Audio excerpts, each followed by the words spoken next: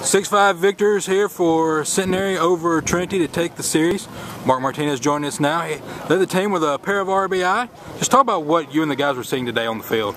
It was tough. They're pitching us a lot of off speeds. We're seeing a lot of sliders in the dirt. So we went up there trying to see the ball elevated and drive it in the ground, not trying to hit it in the air with the air blowing in pretty hard today. We just talked to Chase right before you came over here. Just talk about what this means for the team being able to pick up this series over Trinity. It's good. It helps us motivate us, know that we compete in this conference. You know, they're the big team in the conference, and the first game, 3-0, is a close game, so we know we can compete, and looking forward to the rest of the season.